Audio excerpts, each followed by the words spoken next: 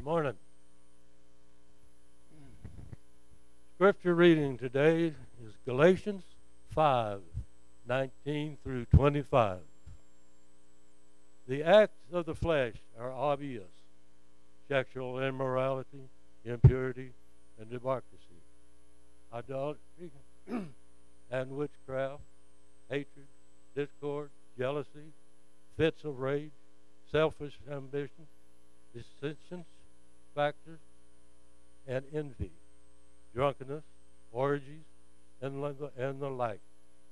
I warn you, as I did before, that those who live like this will not inherit the kingdom of God.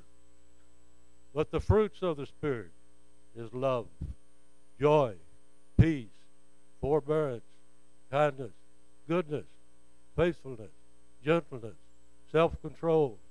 Against such things there is no law. Those who belong to Christ Jesus have crucified the flesh with its passions and desires.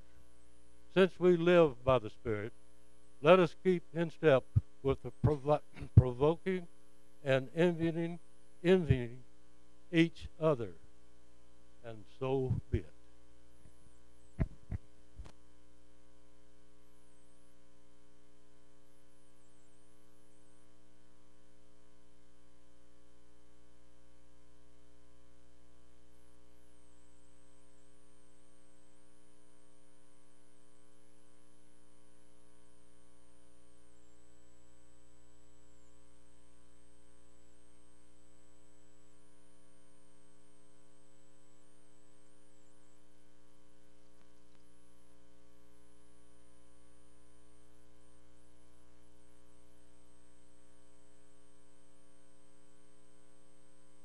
Phone, and now I don't know what it's done.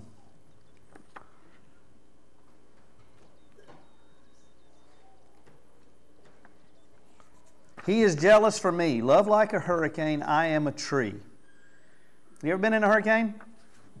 You know, there's categories of hurricanes. The bigger the number, the higher the intensity. If you're not well grounded, even a tree will be uprooted. But see, if you're grounded in Jesus, you'll be blown away. You will be uprooted as far as that goes. Because there is no law against love, against patience, against any of the things that Merle talked about there that are good. We don't need laws for that. Because we are acting as Christ acts. We know the love of God and that He is jealous for us. That He loves us so much. And if we realize that, then as I've entitled this sermon, because it spoke out to me as we was reading through Acts, we wouldn't have a problem with jealousy and envy anymore, would we? Because see, those are the opposite things. Those are the things of the flesh. And when jealousy is unchecked, even though jealousy is not a bad thing, we'll talk about that, then sometimes envy comes after that. Then after envy comes lying, stealing, cheating, killing, whatever it might be. So as we look today at this scriptures, and we talk about that, think about that in your life. Do you have any envy that needs to be taken care of? Or do you love unconditionally because God loves you so unconditionally? If the Spirit is not blowing you away like a hurricane, then all you've got to do is get on your knees and let God blow you away. As the song and movie that we're seeing next week decides, He truly is indescribable. Father in heaven, we do thank You and praise You for Your word. We thank You for the time that we can come together and worship You. Lord, open our hearts and minds and our ears to know You more, to know that Your love is indescribable, unfathomable, that You love us so much and You want us to love as Christ loved us, even willing to lay down our lives for one another. Lord, we thank You and praise You in Jesus' name. Amen. So I did entitle this message, Jealousy and Envy. I had Merle read what was the acts of the flesh, and you might have saw jealousy and envy in there. And what was the fruit of the Spirit. Because as the Spirit fills you more and more, there will be more and more fruit. And I don't know about you, but I like a big, luscious, ripe piece of fruit. It's better than a semi, right? I mean, you go look at, how many of you like to pick out your pineapples? I know. Do you pull the things on the top? Is that how you do it? Do you look for yellow? We all have different ways. But you cut into one and it is just ripe and juicy. It's the most wonderful thing. If you eat one in Hawaii right off the tree, it is really a wonderful thing. It'll blow you away how much better it is there. But we want our fruit to be so overwhelming that everyone sees our good works and glorifies our Father in heaven. From visualthesaurus.com, jealousy and envy have very similar meanings and are often confused. In many ways, the difference is whether you have some claim on the object of your desire. You get that? This is a secular definition. Whether you have some claim on the object of your desire. God is jealous for me because He has a claim on me if I am His child, if I belong to Him. And He wants to love me, and He wants me to love others, and He wants me to be like Him.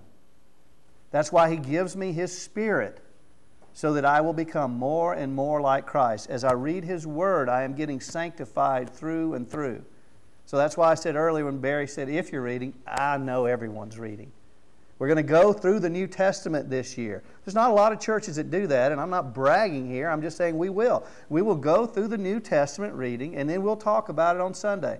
And we talk about it on Friday nights when we have men's group, because we don't bring a topic and guess where the topic winds up so much. What I was reading this week, so we're talking about it. We're doing the things that are described in the Church of Acts. Before long, we'll be selling our houses and dividing them up maybe. I don't know.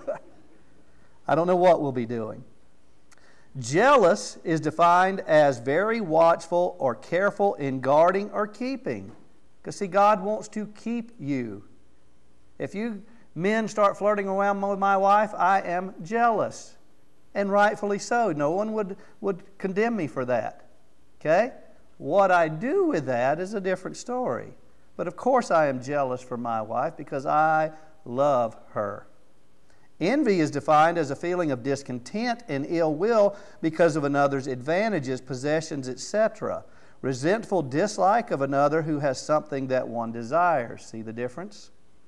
Jealousy has stronger emotions attached. It's no coincidence that jealous comes from the word zealous, if you didn't know that while you're reading. It can very well be the same word. That you are full of zeal, excited in everything because of the love that you have. It means ardent devotion. And remember, this is a secular description. The first uses of jealous in English were attached to biblical devotion. Then it was applied to lovers. Because see, He loves us. Oh, how He loves us.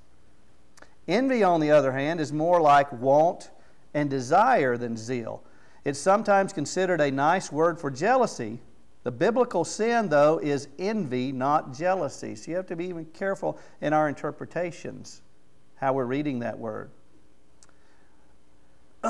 In the New Testament, the Greek word zelo can be translated as zeal, zealous, I'll get it right in a minute, see Merle, I can do it too. Jealous.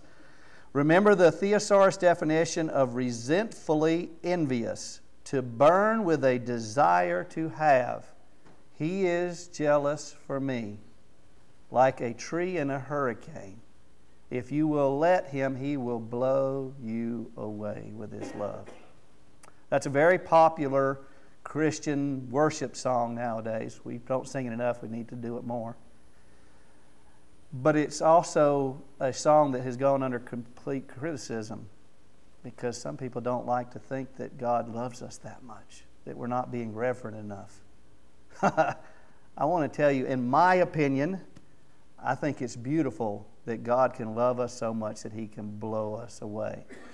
The song was originally written, and I don't remember the name, I don't have it here, by a guy that his friend was a youth group leader. And he was praying and praying and praying for revival with his youth group. And he prayed to the Lord, you can take my life, just bring about revival with these children. That night he died in a car wreck. His friend wrote this song to cope with that, because he knows even in those circumstances, this affliction that we have in the church that we're reading about, oh, how he loves us. And you see in the church, you don't see envy and jealousy, do you? You see them adoring the love of God even in persecution. Later, David Crowder redid the song, and that's the song that we have today that we hear. And I believe he even put like a big sloppy wet kiss, didn't he, in his version? Am I right? Yep. He put that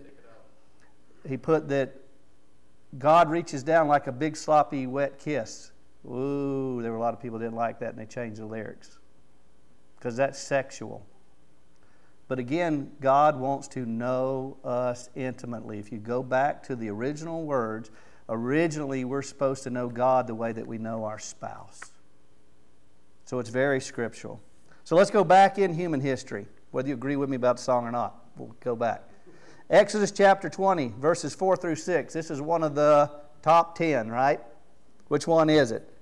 You shall not make for yourself an image in the form of anything in heaven above or on earth beneath or in the waters below. You shall not bow down to them or worship them. For I, the Lord your God, am a jealous God, punishing the children for the sins of their parents to the third and fourth generation of those who hate me, but showing love to 1,000 generations of those who love me and keep my commands. That's commandment number 3. He is jealous for me. You may not understand any of the other parts of that. You may not understand how he can bring about that condemnation on the children. But if we bring up our children in fear and admonition of the Lord, knowing that God loves them so much, you won't have to worry about that, will you? He is jealous for me. He's jealous for my children, that they follow after him, and my grandchildren. That's why I told you that my motto verse is that holy fear, Noah built an ark to save his family. In holy fear of God, Alan is going to build an ark to save his family, his grandchildren, his children, his great-grandchildren. He's going to live a life set apart so that they know who God is and how much he loves them. In Exodus 20, verse 17, it's commandment number 10. You shall not covet your neighbor's house. You shall not covet your neighbor's wife, or his male or female servant, his ox or donkey, or anything that belongs to your neighbor. It's a different word than jealous. It's the covet, because I don't have what I want. I desire something else. That means I'm not fixed on the first commandment, so am I? That I know that I shouldn't have any other gods before me, that he loves me so much. Then I won't have to worry about coveting anything else. In fact, I will be happy that my neighbor has what he has. I will see God's blessing on him. Realize that maybe God is blessing him because, just like we read in the parables that we're reading and everything, maybe he has a gift to give. So God is giving him more so that he can bless others. We're seeing this in what we're reading in Acts now. That they gave to one another so that there were no needy people among them. So let's go back to the beginning and see how envy and jealousy work. In Genesis 3, verse 1, it says, Now the serpent was more crafty than any of the wild animals that the Lord God had made. He said to the woman, Did God really say you must not eat from any tree in the garden? The woman said to the serpent, We may eat from the trees in the garden, but God did say you must not eat from the tree that is in the middle of the garden. You must not touch it or you will die. What does that say to me? Touch that one. That's what it says to my human sinful nature. I want what I can't have. The cookie jar is up there, so I climb the shelves, break the cookie jar, and get the cookie, and then when Mom asks what happened, I don't know. Right? Satan said... No, or let's go back to verse 3. I don't think I said that. But God did say, You must not eat fruit from the tree that is in the middle of the garden. You must not touch it or you will die. If you read back, God didn't say that we know of, that was recorded in Genesis, you will die. He told them not to touch. He didn't tell them what the consequences were. Here we find out about the consequences, so we know that the Lord God said those things. But that means that Eve knew the consequences. You get that cookie jar and you eat that cookie out of that, and you're going to get a spanking, whatever it is. But anyway, I still went after that cookie jar, didn't I? Because I desired that cookie. Now, the thing is, Mom would have gave me that cookie anyway if she wanted to give me that cookie, right? Because she loves me. Oh, how she loves me. But she wants me to be obedient to her because she loves me and wants to protect me. Verse 4, "You will not certainly die," the serpent said to the woman. "For God knows that when you eat from it, your eyes will be open, and you will be like God, knowing good and evil." When the woman saw that the fruit of the tree was good for food and pleasing to the eye, she coveted it. And also desirable for gaining wisdom, she took some and ate. She also gave some to her husband who was with her, and he ate it. Now I tell you constantly to train up your children to write it on the doorposts of your houses and everything. That means you've got to do it. You've got to be reading your Bible. You've got to be studying and meditating on it. You've got to have a prayer life so that they see Christ in you. And then guess what? You've got to live what you read too, don't you? You've got to be a light to the world so that they see it. Because your children are watching you. In the next chapter, Genesis chapter 4, then the Lord said to Cain, "Why are you angry?" Because he coveted the relationship that his brother had with God for doing what was right. "Why is your face downcast?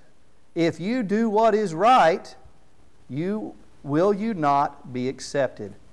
But if you do not do what is right, sin is crouching at your door. It desires to have you, but you must rule over it." Now Cain said to his brother Abel, "Let's go out in the field." While they were in the field, Cain attacked his brother Abel and killed him. Jealousy misplaced, where it should have been placed with God, being jealous for him because he is jealous for us. Even in punishment because we have sinned against him. He could have taken so many things from us. But instead, when we get up in the morning, we have air to breathe, don't we? By the grace of God. He loves us. Oh, how He loves us. Enough that He would send His Son to die to put us back into a right relationship with us. But Cain let that jealousy turn to envy, and he murdered his brother. So now back to your daily Bible reading. You read through Paul's first missionary journey first. It started in Acts 13 at Antioch. Remember, that's the place where they were first called Christians because they were acting like Christ. This was sometime before 50 AD, 45 to 49 AD, give or take. In Acts 13, we read, verse 2, "While they were worshiping the Lord and fasting, the Holy Spirit said, 'Set apart for me Barnabas and Saul, for the work which I have called them.' So after they had fasted and prayed, they placed their hands on them and sent them off. The two of them, sent on their way by the Holy Spirit, went down to Cilicia and sailed from there to Cyprus." Barnabas was your key character here, at least Luke writes it that way. It was Barnabas and Saul, and they were also with John Mark, and they sailed out to the island of Cyprus. In verse 9, "Then Saul, who was also called Paul." I've asked you before, who changed Saul's name to Paul? It was not Jesus. Luke changed it in this writing. He was known by two different things. If I go to the bank, because my name is Henry Allen Henson, I'm called Henry. It was even discussed one time with the ladies at the bank. They said, "Should we call you Henry or Allen?" Because we heard at a ministerial worship service, or maybe Thanksgiving dinner, I don't remember where it was, they called you Allen. I said, "You call me whatever you want to." They still call me Henry because that's what they're accustomed to. Okay? Luke changes what he calls Saul to Paul. Okay? So Paul, filled with the Holy Spirit, looked straight at Elymas. From Paphos, Paul and his companions sailed to Perga in Pamphylia, where John left them to return to Jerusalem. How would you like that one, Merle? Paul and his companions. You think Barnabas was jealous? Yeah, he was jealous for Paul, jealous in a good way. Look how God is going to use him. Let me step aside. Let the Holy Spirit, because the Holy Spirit had laid hands on them. Let him go do what he needs to do and be blessed by God for doing it. So it wouldn't have ever led to envy, would it?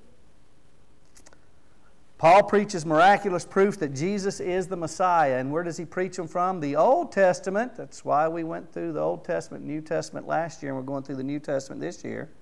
That's what they were doing. Paul was, as he's going along, writing the New Testament. And envy was still there, even though it wasn't between Barnabas and Paul. It was there between the Jewish leaders other than that, because they were envious that Paul was preaching and taking their people from them. They were converting them, even though there was miraculous proofs that Jesus was the Messiah. In Acts 13, verse 42 and 43, as Paul and Barnabas were leaving the synagogue, notice the difference, the people invited them to speak further about these things on the next Sabbath. When the congregation was dismissed, many of the Jews and the devout converts to Judaism followed Paul and Barnabas. Judaism. People were converted.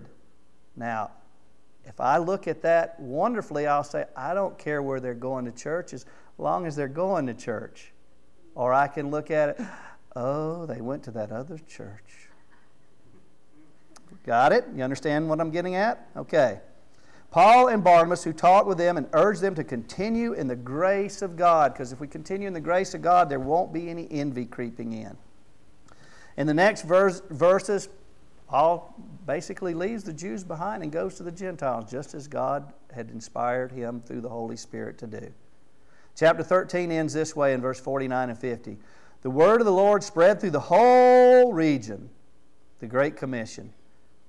But the Jewish leaders incited the God-fearing women of high standing and the leading men of the city. They stirred up persecution against Paul and Barnabas and expelled them from their region.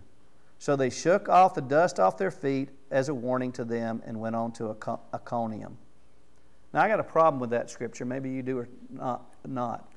The God-fearing women were incited to stir up something. How many times have we been incited because gossip has creeped in, jealousy was lying at our door that turned to envy, to say or do something that we shouldn't have done? And as we can see from this scripture, God's going to use us either way again, whether we're faithful or not. His will is going to happen. But in this case, woe to those who caused other people to stumble. It would have been better for them to have a millstone hung around their neck, which is big, huge, heavy, sink to the bottom of the sea, than to have caused someone to stumble. Verse 52, at the same time it says, and the disciples were filled with joy and with the Holy Spirit. Those who truly believed Jesus Christ, who said, I will deny myself, take up my cross, and follow after you, were filled with joy and with the Holy Spirit, so that they could love one another, so they could be jealous for God and have jealousy for brothers and sisters in the right way, where they wouldn't envy, where they would even sell their possessions so that there would be no one with need. What a wonderful verse, that despite even God-fearing people and persecution, they had joy and they were filled by the Spirit. Is that you? Is that me? Are we filled with joy no matter what? And do we let our light shine? In Acts 14, persecution continues to drive Paul to other places, and the gospel spreads, just as Jesus said he would grow his church. And then verse 22 and 23, they strengthened the believers and they appointed elders in the churches, so that when they were gone, there were God-fearing men and women there who would uphold and sharpen other Christians. There would be leaders in the church so that the churches would not go astray. And then at the end of Acts 14, you get the end of Paul's first missionary journey. Acts 15, we have the council in Jerusalem. This is somewhere around 50 A.D. And we have a conflict between these believers and those believers, the circumcised and the uncircumcised, the Jews and the Greeks. But was there any real conflict? Yeah, there was some. But then when the Holy Spirit got in and we got people talking and sitting down, we decided that there were no differences between Jew and Greek. If God would pour out His Holy Spirit, if He would die for them and then pour out His Holy Spirit, who are we to say that they're any better than us or we're any better than them? We're all God's children. Let's not quarrel among ourselves and be divided, but let's have joy, filled with the grace of God, filled with His Spirit, to be a light to this world, to be His hands and feet. Second missionary journey begins. Paul and Silas leave out in verses 36 to 41, but there's a little bit of jealousy and envy that creeps in maybe, because Barnabas leaves Paul over a dispute with John Mark. What do we get out of that, though? We get John Mark writes his gospel. We don't know what the son of encouragement Barnabas goes on to do. We know what Paul does. So even out of their quarrel, God still is in control. He does His will. Paul and Silas go on. They're introduced to Timothy, to Galatia, to Thessalonica. You're seeing these come up, and you see where the letters are written to these churches. If you notice while you're reading, you'll also notice that persecution is still there driving them, but there's a mention that the Holy Spirit is there driving Paul also, sending him to one place and keeping him from another. So as we get past this valley of the shadow of death, we get past these persecutions, we get a chance to be led more, maybe even to some mountaintops. But we've got to get through those persecutions first. In Acts chapter 17, we come across Thessalonica, Berea, and Athens. Did you notice about the people in Berea? They were different than the others. They studied the Word of God. That's the Old Testament again, to see if everything that Paul had told them was true or not.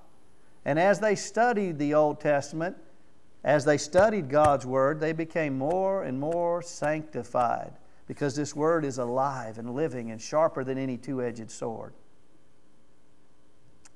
They searched out the Word of God to see about His truth, and they found His love and His peace and His joy, even from the Old Testament.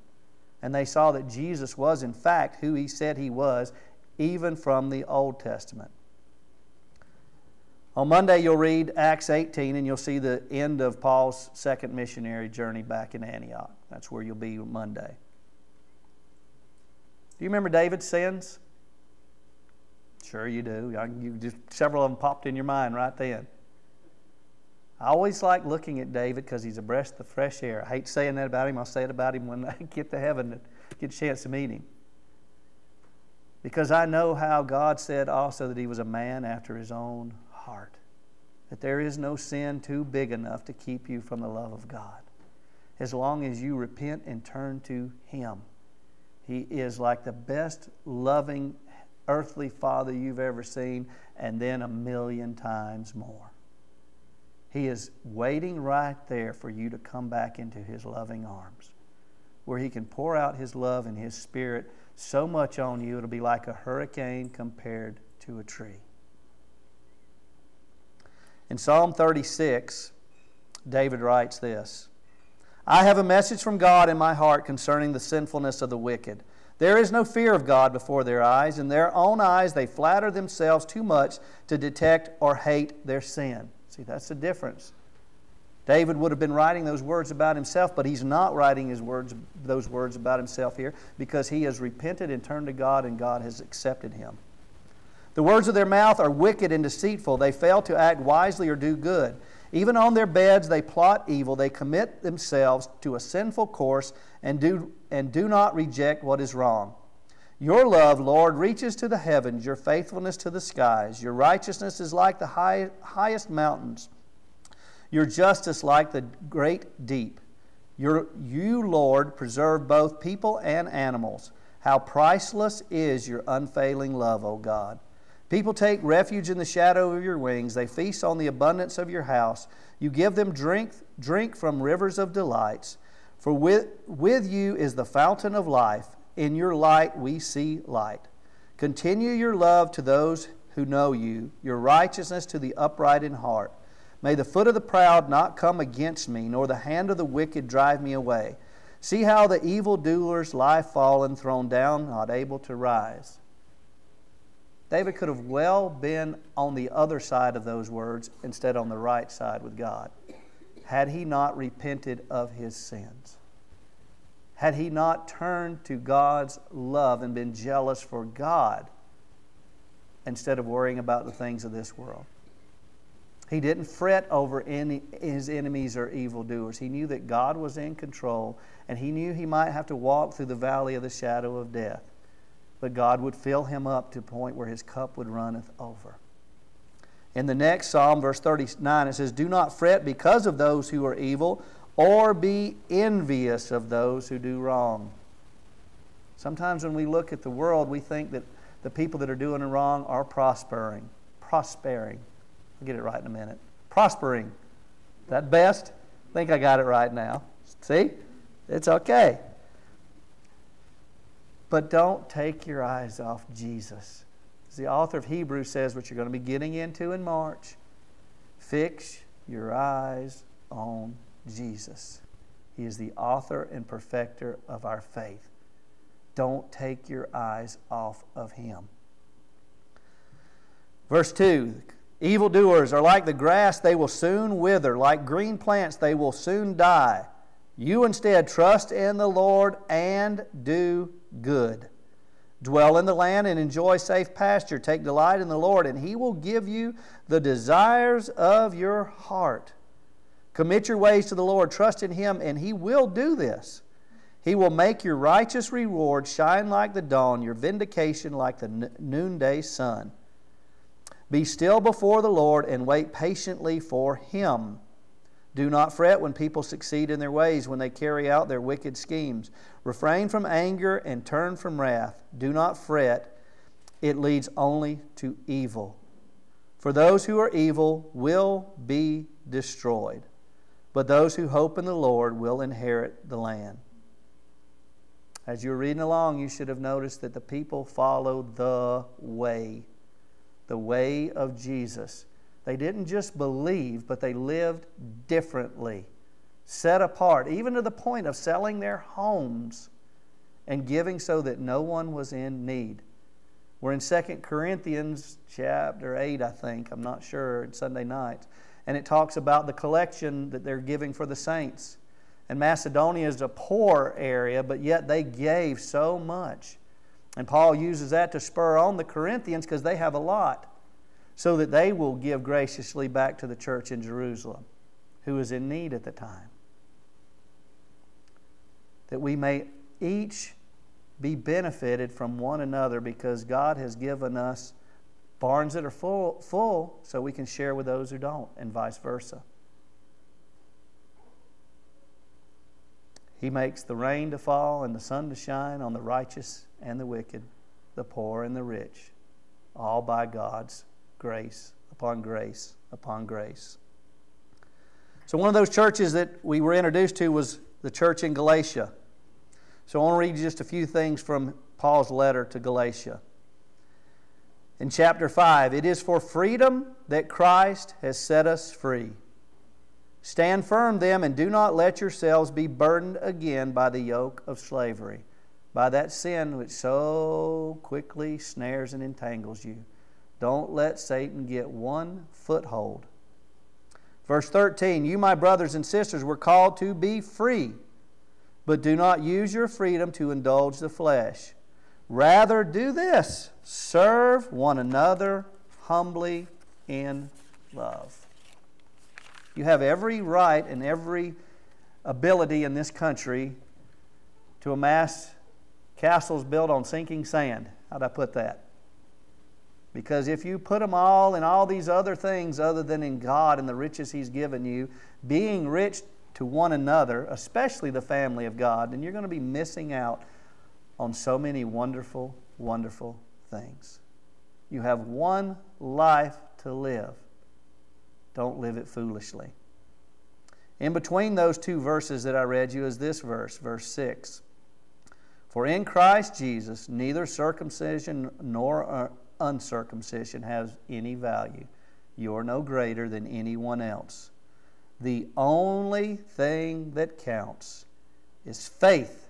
Faith in God. Expressing itself how? Through love for one another.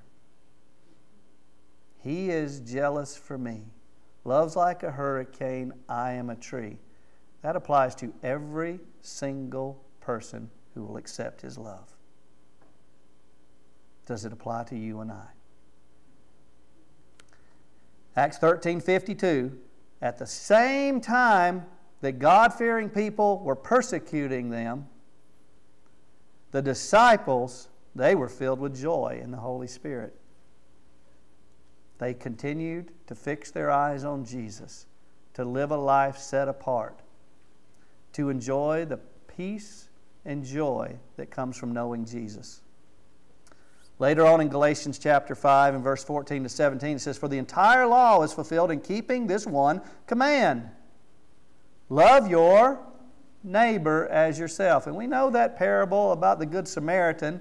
So the neighbor is anybody you come across. It's not the ones you like. It's all neighbors. Love them as yourself. If you bite and devour each other, watch out, or you will be destroyed by each other. So I say, walk by the Spirit, and you will not gratify the desires of the flesh. For the flesh desires what is contrary to the Spirit, and the Spirit what is contrary to the flesh. They are in conflict with each other, so that you are not to do whatever you please. You've been bought with a price. You belong to God Almighty. He bought you back with the blood of Jesus Christ from eternal hell.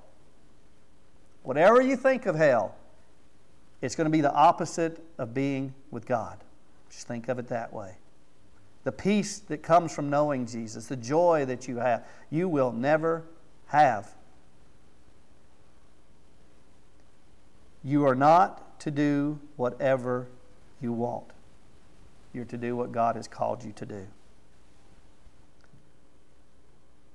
Galatians 5:18 to 25. I'll try it. But if you are led by the Spirit, you are not under the law. There's no law against this. We won't even need laws. The acts of the flesh, they are obvious. Sexual immorality, impurity, debauchery, idolatry, witchcraft, hatred, discord, jealousy in the wrong form, fits of rage, selfish ambition, dissensions, factions, envy, drunkenness, orgies, and the like. I warn you, as I did before, I've already warned you, that those who live like this will not inherit the kingdom of God. But the complete opposite, if the Spirit of God lives in you, if you're born again, if you believe in Jesus Christ and you trust in Him, there will be fruit. The fruit of that Spirit will be love, joy, peace, forbearance, kindness, goodness, faithfulness, gentleness, and self-control. I kind of need to read that one again for myself. Self-control. Against such thing there is no law. Those who belong to Christ Jesus have crucified the flesh with its passions and desires. Since we live by the Spirit, let us keep in step with the Spirit. Let us not be conceited, provoking, and envying each other. Let us be jealous for God because He is jealous for us. Let us be jealous for one another with a Christian jealousy that we want them to succeed. We want them to do good. We don't want them to suffer. We don't want them to do without. We love them. We love them as Christ loves one another. That we would be even willing to lay down our lives to bring them to Him. We need to be very careful not to let jealousy lead to envy, leading to whatever. Because when our time is done, then we will have wasted what God has given us. I don't know about you, but I want to hear, "Well done, my good and faithful servant." I want to know that I've helped you walk through this world as you've helped me walk through this world. And thank you for doing that. It is a pleasure to be your shepherd. Father in heaven, we do thank you and praise you. Lord, I thank you that the Spirit is in this place. Lord, may it lead us and guide us, or may He lead us and guide us as we move and have our being in you. That we realize that we are created to worship you. We have been repurchased to live a holy, set-apart life so that we can draw others to you. Lord, we thank you and praise you. We long for the day when Jesus returns. Help us to fix our eyes on Jesus. Increase our faith. Help us when we stumble and fall. Lord, pick us up as we are willing to yield ourselves over to you. Help us face any persecution that comes our way, because we know that you're in control of all things, and we know that the end of our faith is being with you for all eternity. We pray this in Jesus' name. Amen.